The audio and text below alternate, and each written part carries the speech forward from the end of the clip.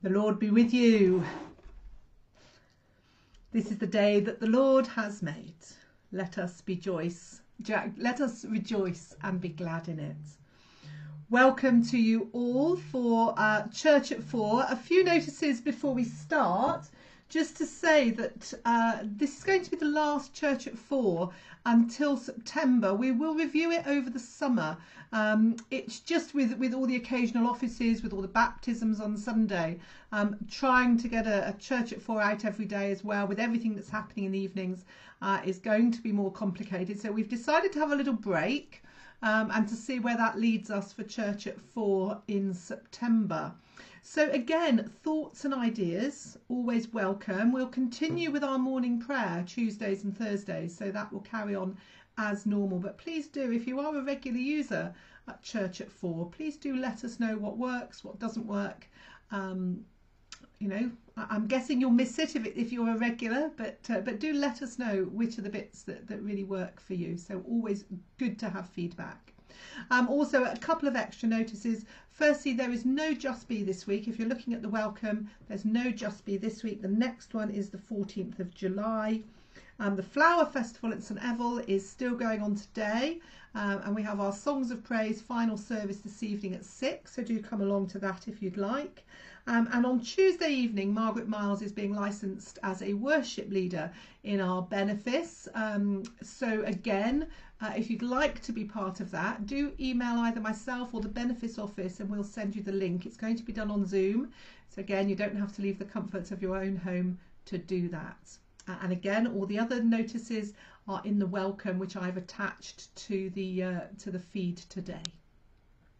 So without further ado, let's have our first hymn this afternoon. To God be the glory.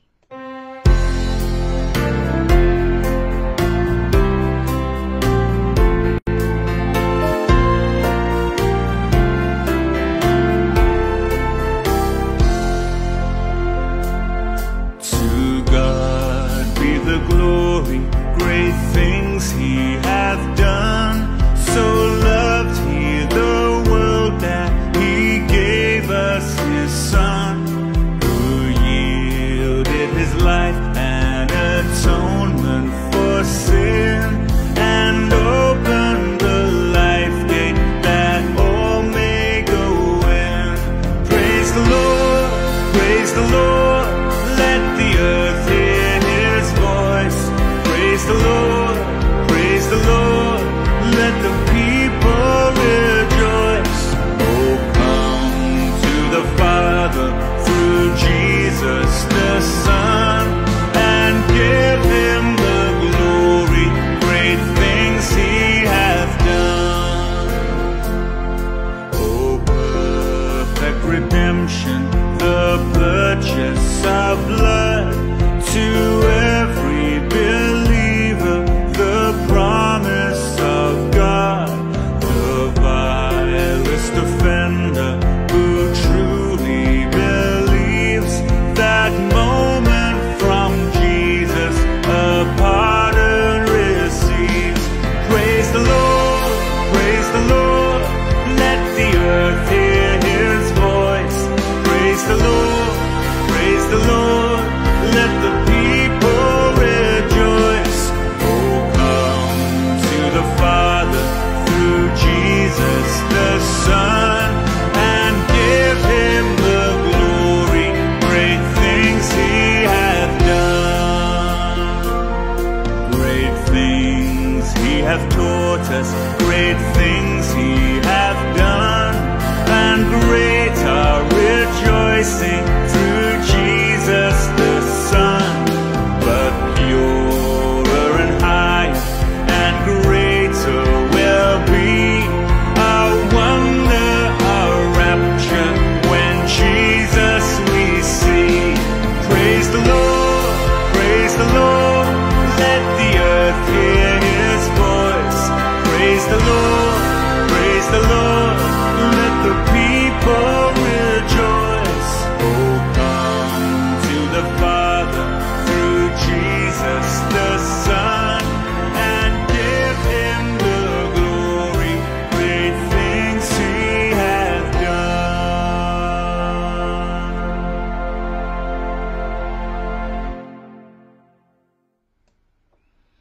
we're using the order of service, which I've also attached for you. And let's begin with our opening prayer. So, Creator God, as we gather together today, we pray that you will fill our hearts, our minds and our souls. Transform us, Lord, and make us more like you. Through Jesus Christ our Lord. Amen. Lord, direct our thoughts and teach us to pray. Lift up our hearts to worship you in spirit and in truth. Through Jesus Christ our Lord. Amen.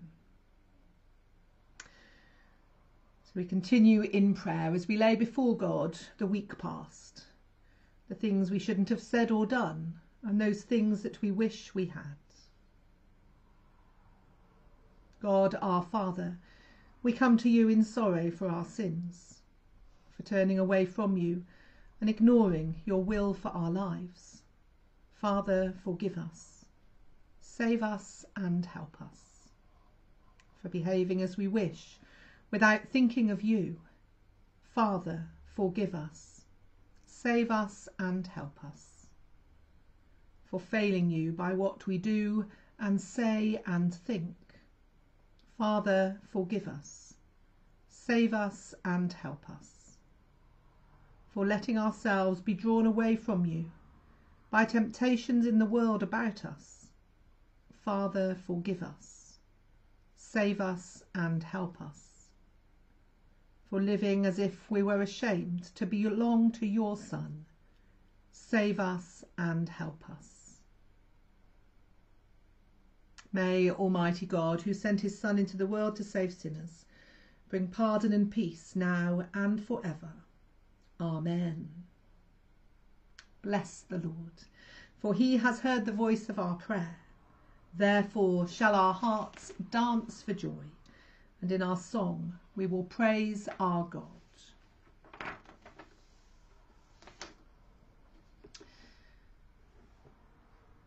So I'm going to read for you our first reading this afternoon, and this is from Kings. It's from the first book of Kings, beginning in chapter 19 at verse 15.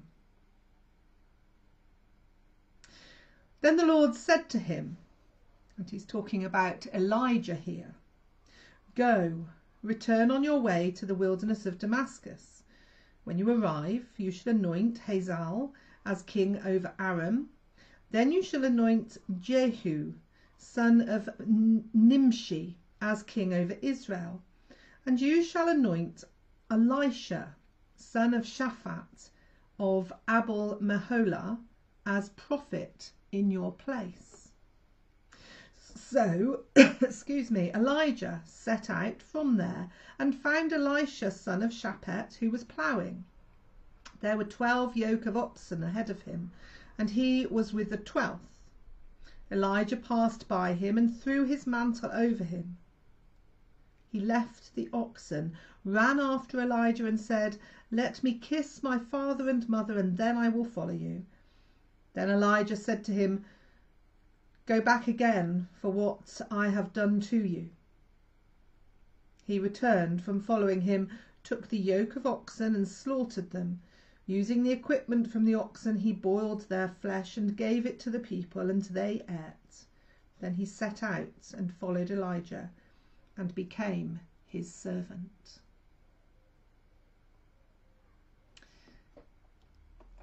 I'm going to play you, before we read our second reading, another hymn, "Beautiful Saviour."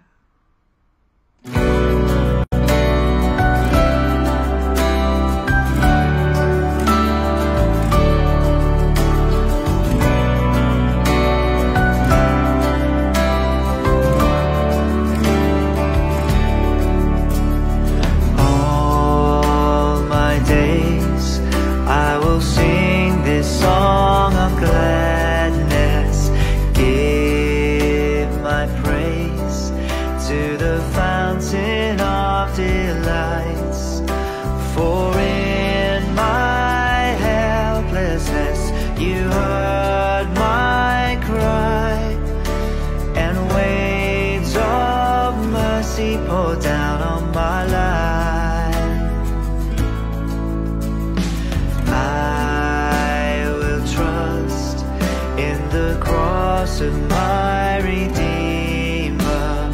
I will sing of the blood that never fails, of sins forgiven, of conscience cleansed, of death defeated and life without end.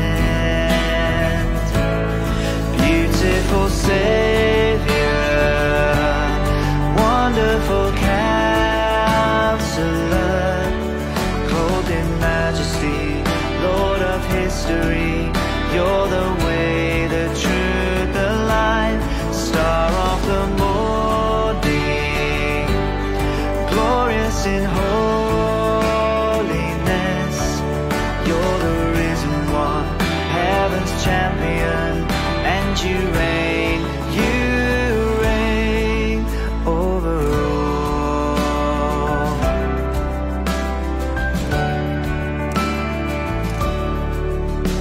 I long to be where the praise is never ending, yearn to dwell where the glory never fades, where countless worshippers will share one song, and cries of worthy will honor the Lamb.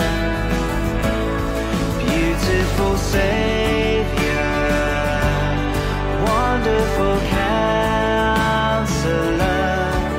clothed in majesty, Lord of history, you're the way, the truth, the life, star of the morning, glorious in holiness, you're the risen one, heaven's champion, and you reign,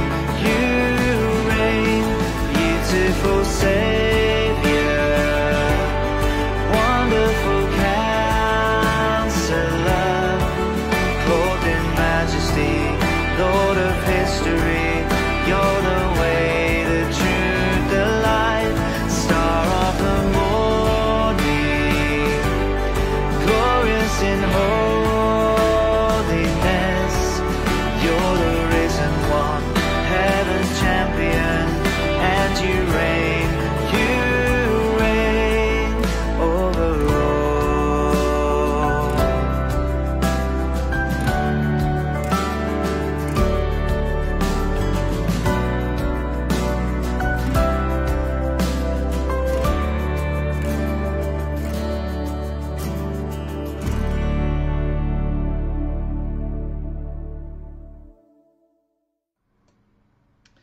So our second reading this afternoon is from Luke's Gospel, chapter 9, beginning at verse 51. When the days drew near for him to be taken up, he set his face to go to Jerusalem, and he sent messengers ahead of him. On their way they entered a village of the Samaritans to make ready for him, but they did not receive him, because his face was set to Jerusalem. When his disciples James and John saw it, they said, "Lord, do you want us to command fire to come down from heaven and consume them?" But Jesus turned and rebuked them. Then they went on to another village. As they were going along the road, someone said to him, "I will follow you wherever you go." And Jesus said to him, "Foxes have holes and birds of the air have nests, but the Son of Man has nowhere to lay his head." To another he said, "Follow me." But he said, "Lord, first I must go and bury my father." But Jesus said to him, "Let the dead bury their own. For as for you, go and proclaim the kingdom of God."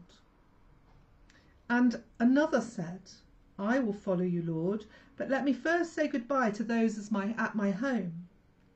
And Jesus said to him, "No one who puts a hand to the plough and looks back is fit for the kingdom of God." This is the word of the Lord. So may I speak in the name of the Father and of the Son and of the Holy Spirit. Amen. So I've read that Saint Teresa of Avila, spent many years travelling on God's business, founding and reforming convents. But the journeys she was on were unsafe and uncomfortable, back obviously in the time that she lived. No first class travel back then. But she was never daunted, and one day, when she was near the end of her tether with weariness, her carriage had broken and she'd fallen out into the mud, she is reported to have shouted at God, "No wonder you have so few friends when you treat them so badly." And I think Elijah was in that frame of mind in today's reading. And he, I think, expresses himself in a similar way. You've got to remember what he's been through, and we hear all about that in Kings 17 and 18, the 2 chapters before that. It's the great story of all the tasks that God asks Elijah to do and all the trust that Elijah puts in God to carry them out. Elijah has been saved through a drought. He's been raised from the dead. He's confronted kings and he's killed the priests of Baal, and God has even sent fire and rain at his request. But none of this has had any effect. The king still hates him and prefers to worship his wife Jezebel's gods, and Jezebel, the wife, has sworn to get her revenge for what Elijah did to her priests. So Elijah is pretty fed up. He walks away from the struggle into the wilderness and asks God if he can die. He doesn't want to fight anymore. He doesn't want to do the hard and thankless things that God has called him to, which, in his view, have no effect, except it feels to endanger his own life. And he no longer wants to be God's prophet, since God clearly does not know how to treat his friends. But God isn't leaving him alone. He's sending angels to pester him with food and drink. And so Elijah grumpily carries on his journey up the holy mountain of Horeb. But nothing's going to make Elijah forget his grievance. And God, to be fair, doesn't try to argue with Elijah or try to defend himself. Instead, he comes to meet Elijah on the holy mountain. And although Elijah is angry and weary, he still recognises God. And he knows that the wind and the earthquakes and the fire are just sound effects. He knows that it is only in the silence that he can truly meet God. And it is in this silence that he stomps out to be with God. Yet, even now, he is not overawed by God. You can almost hear him in a monotone voice as he lays out his sense of failure, despair, and his resentment of God. And God, who can command drought and fire and earthquake and storms, prefers silence. And it's in this silence that he hears his friend Elijah, and he allows Elijah to resign, to step back. And he accepts that Elijah has laid all these things against him, and he releases him. Elijah does not have to carry on with this dangerous and unremitting work. He can pass it all on to Elisha. But Elijah can't really believe it. And when he finds Elisha and passes on his mantle, he still believes that this younger man is going to back out. He still believes that when Elisha says, "I'm just going to go and say goodbye to my parents," that you can hear the tiredness and the disbelief in Elijah's voice when he said, "Oh, right, yeah, okay, you'll come back." Not. He really doesn't believe that God is going to let him go.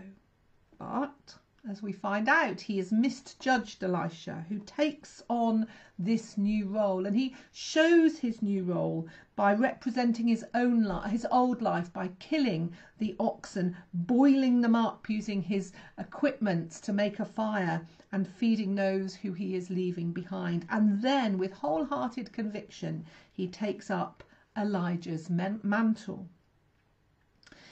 And there's something very moving, I think, between God and Elijah in this story. The work isn't done, but God recognises Elijah's need. And all through the story, God has taken care of Elijah. He's fed him, he's worked miracles at his request. But now he says, can't you trust me? Sorry, now he doesn't say, at the very end of all this, he doesn't say to Elijah, after all I've done for you, can't you trust me? Instead, he just comes to his old friend in great kindness and great love and gives in to him, allows him to stand back. It is a lovely story of a friendship, a tough friendship, but there it is. Two chapters of Kings all rolled into a 5-minute sermon. But then let's look at Luke's reading, because there's no such relief for Jesus. And yet Jesus, I guess, doesn't ask to be let off. He sort of comes close in the Garden of Gethsemane, but he accepts, that he has to have the strength for it to be God's choice and not his own. And yet in this reading, it's great, isn't it, that as soon as somebody does something that Jesus has asked and they say no, what is it the disciples want to do? They want to start playing with fire and pyrotechnics and send down all these punishments on people that stand against Jesus. Just like Elijah was able when he called these things down on his enemies. But in this case, Jesus forbids it. Jesus rejects any part of that and allows the inevitable to happen. In fact, Jesus's words, I think, were a little bit harsher than Elijah. Elijah, out of gloom and despair, when he wants to give up, it's almost oh, go on then. But Jesus isn't quite so gentle with those that question. Jesus, I think, hears the ignorance and the insincerity in those voices that are making excuses. Whereas Jesus, who has set his face to Jerusalem, is nearly in the same position of aloneness as he will be when he is on the cross. There is a harshness in these decisions. But Elijah, Jesus and St. Teresa, they've all led lives centred on God. Following God for all of them doesn't by any stretch of the imagination mean that they have had it easy. Having God as a friend doesn't mean that they can sit back and enjoy the easy life. In fact, quite the opposite. With God as a friend, life can be dangerous and lonely at times. And you can be hated and unpopular with those around you. This week I've had the privilege of being a chaplain on the ordination retreat. 12 ordinands and deacons, all preparing for being deacons and priests, were in a week of silence, just coming to the end before they went to the cathedral on Friday and Saturday to be ordained by our bishop. And it's not something to be taken lightly. Committing your life to God is a massive decision, as Jesus has pointed out to these people who thought they could follow him. Following Christ means making tough decisions, and many of us have had to give up things and sacrifice things to follow our calling. But what about when we don't want to fight anymore? What about when we don't want to do the hard and thankless things that God has called us to, and which feel like they have no effect anyway at times? What do we do then? There are times in church life when it feels just like that, when it feels as though it really isn't worth it and you just want to throw in the towel. It's then, I think, that God does find us. God is there, maybe not in earthquakes and fire, maybe just in silence, maybe just in our day-to-day tasks. But God does not leave us alone. God is still trying to reach us. And if we have taken time to know God through prayer, through worship and through fellowship, well, we'll know that it is most definitely God who is still with us and on our side. St. Teresa didn't walk away from God after she insulted and walked away from him. But God also didn't leave Teresa's side after she said all those things. Elijah didn't give up on God. He didn't wash his hands of God's mission. He just became Elisha's teacher, and Elisha became his servant. The next phase began. And Jesus knew how hard the path was to follow him, and the sacrifices that would need to be made to truly do what he was being asked to do. So he wasn't being mean when he pointed these things out to those who thought, in their enthusiasm and in their ignorance, that they could follow in the path of Jesus, that they just thought it might be as easy as a walk in the park. And I think it's the same for our new deacons and priests across the diocese. And it's the same for us in Llan Paidar Benefice, trying to be the Church of Christ in our communities, being a Christian, following Christ, because it's not a walk in the park. There will be times when we will think, what's the point? I can't see any purpose, and there will be times when it feels like God is a million miles away from us. But you know, deep down and through faith, we will know and recognise, just as Elijah did, that God is always with us. So we continue to the next phase of God's journey together, whatever that may look like.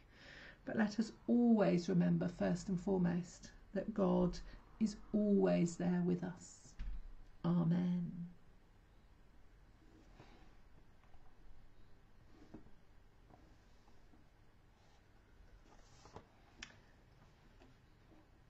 So let us declare our faith in God together.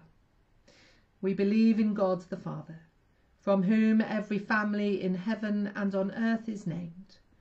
We believe in God the Son, who lives in our hearts through faith and fills us with his love. We believe in God the Holy Spirit, who strengthens us with power from on high. We believe in one God, Father, Son, and Holy Spirit. Amen. So let us pray. And our response, if you have your welcome with you, is when I say we ask in Jesus' name, your response is, give us grace to discern your answer. So please do join in at home if you would like to. When we are called to follow Jesus, that means total commitment, no half measures. Holy God, you have called us to meet and pray together, and wherever we are, we gather here in your name.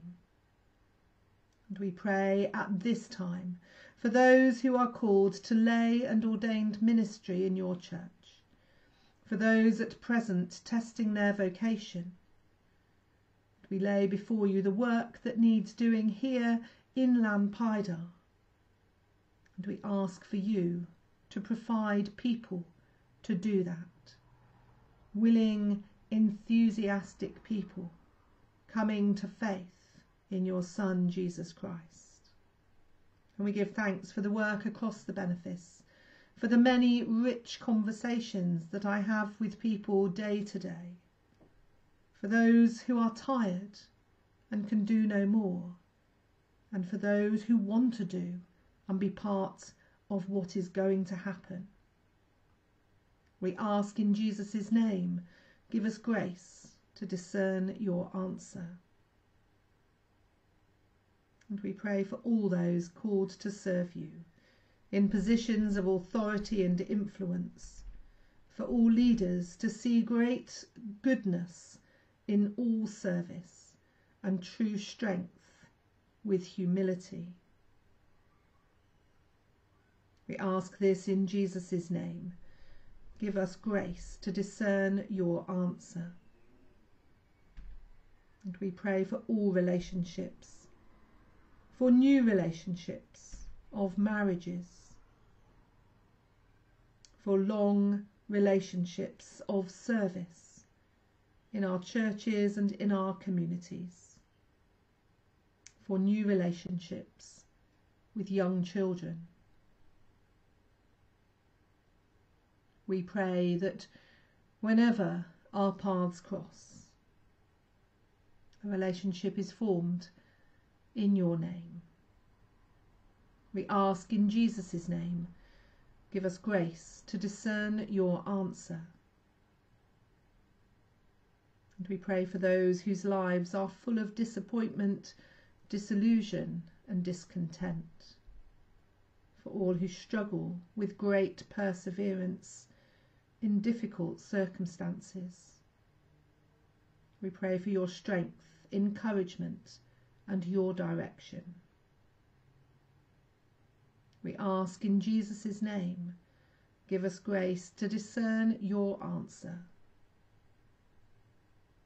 And we pray for those called through death into eternal life and freedom from all their pain and suffering.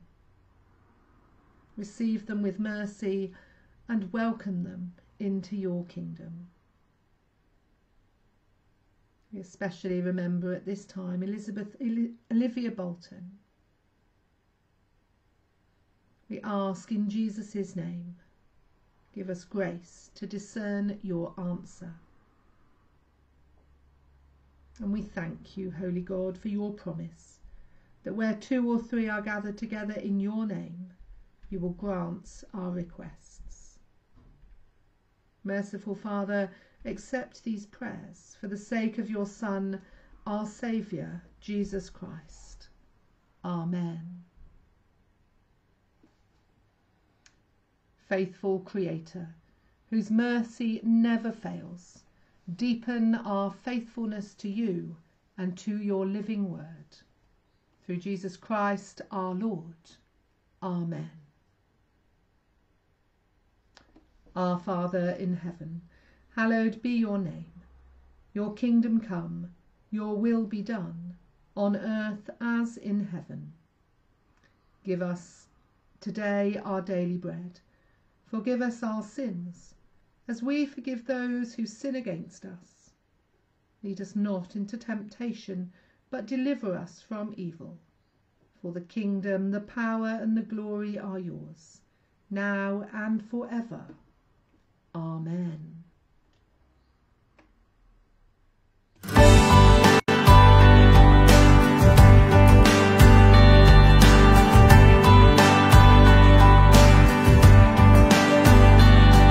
The splendor of the King,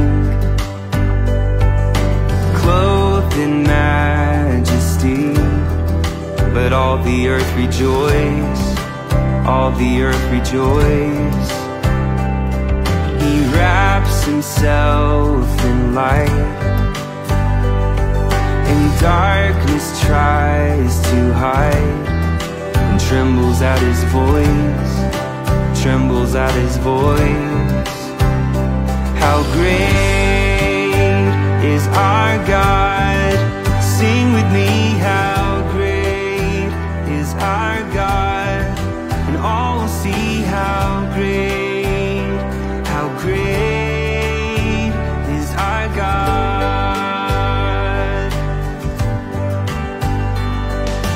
Age to age he stands, and time is in his hands, beginning and the end, beginning and the end. The Godhead three in one, Father, Spirit, Son, the Lion and the Lamb, the Lion and the Lamb. How great is our God? Sing with me, how great is our God? And all will see how great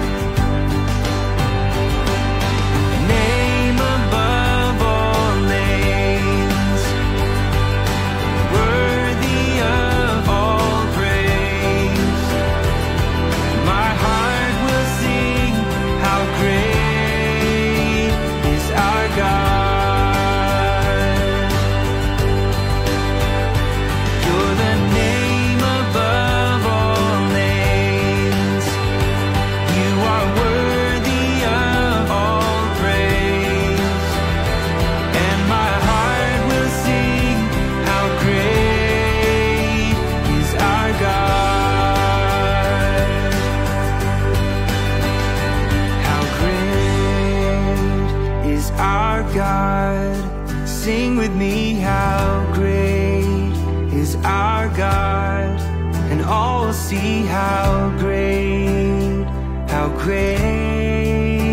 is our God.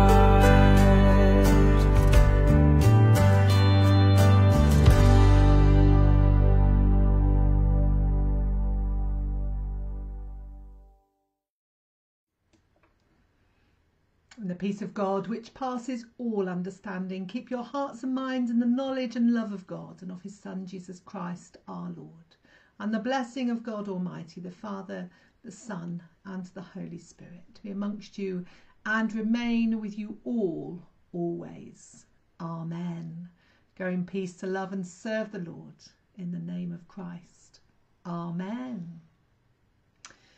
So I will see you during the week, no doubt. I will be doing morning prayer tomorrow morning at St Eneda, but I won't be going to Marks and Spencer's because we have a funeral in St Morgan tomorrow. We're back for morning prayer on Tuesday, communion on Wednesday, which whoever's doing it, probably me actually on Tuesday, I'll remind you about that. But this evening as well, although there's the Flower Festival Songs of Praise, in St Column, Margaret is starting our summer meditations at 6 o'clock, and a great opportunity to just go along and spend a bit of time in quiet and celebrate the joys of summer. I would be there if I wasn't leading the songs of praise, so I hope whoever does go, you have a wonderful time, and I shall see you all during the week. Take care and God bless.